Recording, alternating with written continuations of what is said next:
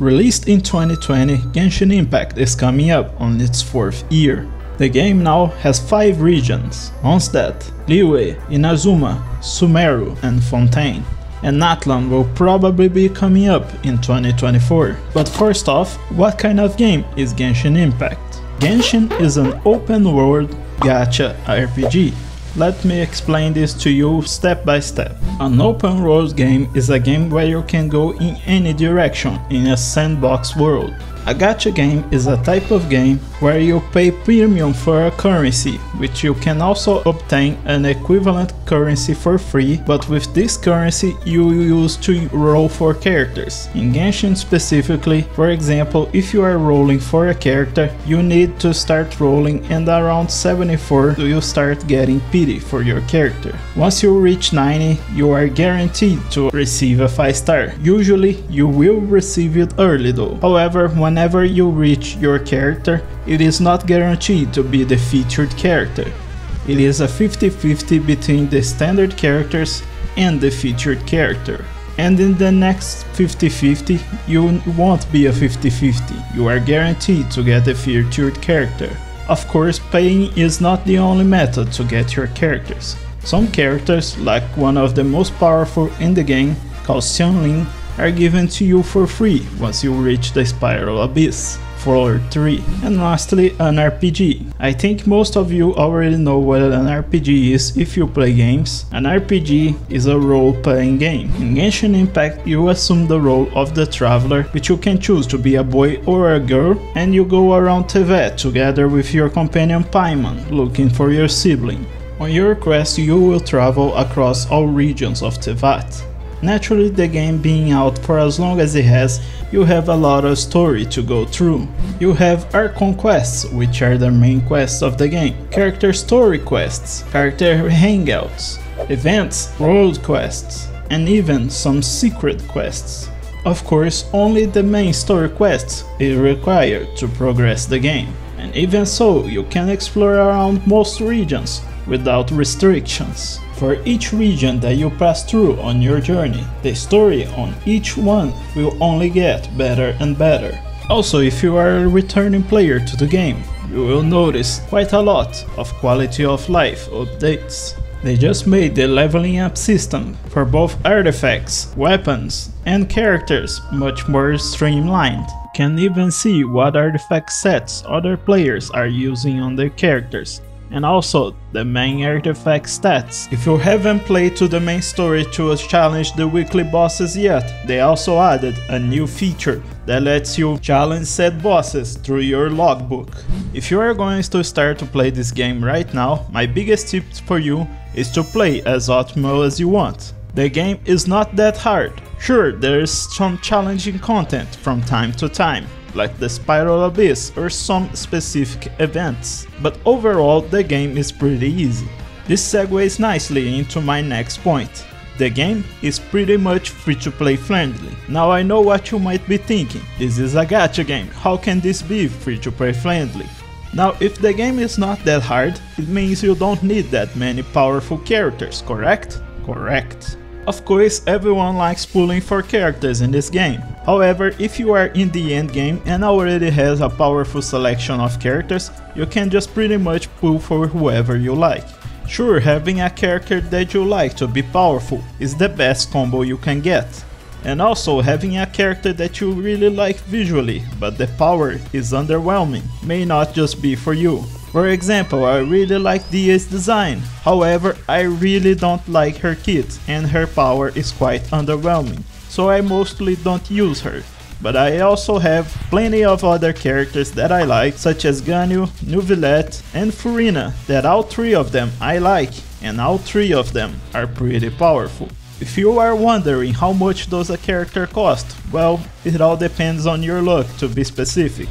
However, you are guaranteed to get whichever 5 star you like within 180 pulls, although it is more likely to be around 150, and if you are lucky you can get within the 50-50 at 74 starting the pity, or you can just use the global average, which is 104 pulls. especially if you are starting the game now. The map has plenty of rewards in terms of Primo Gems that you can get. Speaking of the map, oh boy, is this map big! As you explore the game and encounter the statues of the 7, you will slowly unlock the map. As you go unlocking the map, you will see that the map only keeps getting bigger and bigger. It's similar to the Elden Ring experience. You start your journey on Mondstadt. Beside the Mondstadt there is the sub-area of Dragonspine. The second main region is Liyue, with its sub-area being the chasm. The chasm, you will see it above ground, but mostly of its exploration is actually underground. The third region is called Inazuma. Inazuma is divided between many islands, some being inhabited and others not. However, in the island of Watatsumi, there is also the sub-area called Enkanomiya. Enkanomiya is the darkest sub-area, an area in general of Genshin Impact so far. It also contains a lot of the game's lore.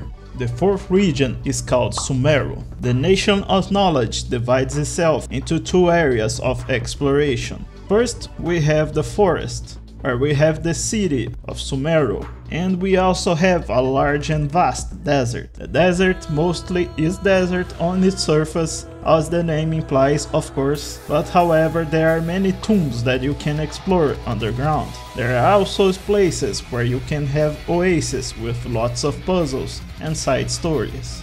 And now for the fifth region that is being released right now, Fontaine. Fontaine kinda also divides itself into two separate explorable areas. We have the surface and underwater exploration. The surface is usually your run-of-the-mill exploration as always, however underwater it is quite different. Underwater, whichever character you have usually doesn't matter, because all abilities will be the same, even though you can get kinda bland underwater. As far as gaming underwater sections go, I gotta give credits to Genshin, as it is one of the best underwater sections I've ever seen. Also, no need to worry about oxygen and stuff like that.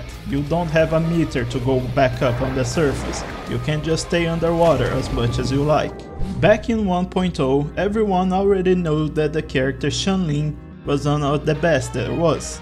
However, I never saw anyone talking about characters such as Bennett and Xingqiu, which are just as broken as Xianling, even though all three of them are 4 stars. Which is my current point right here. Outside of the game there is a lot of information available. Whether you like reading or watching videos, there is an option for you. For reading, I will give you 2 sites to visit that will contain most of the information that you may want. First, we have Kachinmans. Kachinmans is a site that you can visit that has a guide to every character basically, which tells you what weapon should you use, what artifact is good, what stats should you prioritize, etc. We also have Project Ember, which gives you general information about the character. Of course, you can get this general information inside the game, but if you don't have a specific character, it is easier to look at Project Ember. If you prefer video, I have 2 channels to shout out besides myself, of course. I am the only person to my knowledge to compile how to build every single character in a single video. Nevertheless, the 2 channels that I wanna mention is first Ashikai. Lore in Genshin can be quite reading heavy, however Ashikai does video on lore, which makes it more fun. And also for theory crafting and how to deeply build your characters, we have Jeff77. As far as gameplay goes, it is pretty simple. You may have already looked at the screen and seen how it is. You have your usual weapons to deal damage to the enemy, but to complicate things, you also have the elemental system. The elemental system lets you use certain elements like fire, which is pyro, and water, which is hydro, to combine their powers and deal a unique elemental reaction. Of course, each element has its combinations and some don't combine at all, however let me explain this one to you. Whenever an enemy is applied with pyro, you can attack him with hydro, which will multiply your damage by 2. Of course, this elemental reaction has an internal cooldown. Not only that, but if you apply hydro first and pyro later, the reaction will be slightly different.